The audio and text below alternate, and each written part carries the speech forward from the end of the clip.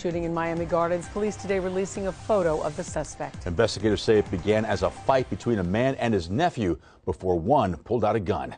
Local 10's Roy Ramos live with new information. Roy, fill us in. Louis and Christy, well, this all happened right here inside of this community. And yesterday we told you that Miami Gardens police did have a person of interest in custody. Well, we now know that person of interest has been arrested after police say that man shot and killed his own uncle. You were arrested for one count of second-degree murder.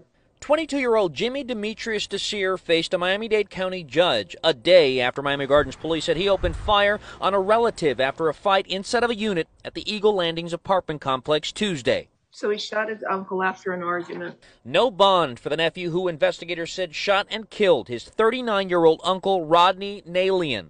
If the name sounds familiar, it's because we interviewed Rodney and his bandmates for Haitian Heritage Month a few years ago. Well, when it comes to Haitian heritage, compa is one of the original rhythms. His death coming as a shock for family members and friends who arrived at the community off Northwest 27th Avenue near 191st Street trying to understand what prompted Desir to shoot his uncle. That's kind of scary, especially right here. From above in Sky 10, we watched as detectives blocked off the community with crime scene tape, focusing their attention on that apartment and a black truck parked outside of it.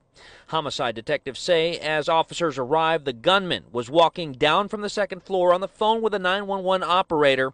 As officers entered the apartment, Rodney was found dead after being shot in the chest. People were out here crying, so technically I feel like something bad must have happened.